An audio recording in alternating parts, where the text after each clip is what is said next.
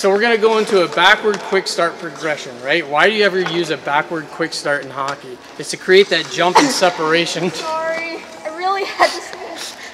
So I'm at the local Timmy's the other day, and this guy tries to cut me in line, so I throw him a hipper. And then after that, I chatted up with him a bit, we become best friends, he takes me home to his ODR, and we play a little shinny.